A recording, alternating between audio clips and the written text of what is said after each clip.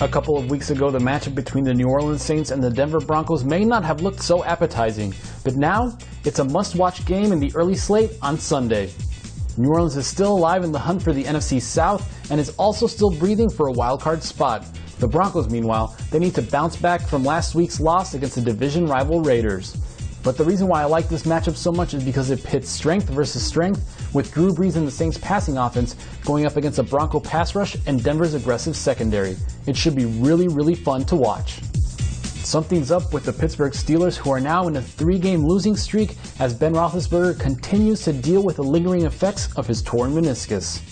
Well, the road doesn't get any easier as Pittsburgh now hosts one of the best teams in the NFL in the Dallas Cowboys. Dak Prescott, Ezekiel Elliott, and that Cowboy offensive line are going to be too much for that shaky Pittsburgh defense to bottle up. So I think the only way the Steelers have a chance to win is if they snap out of this offensive funk and get Le'Veon Bell heavily involved.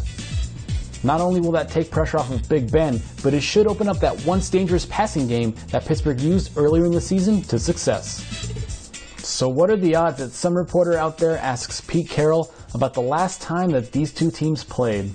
Well, on Sunday night we get a treat as the Seahawks face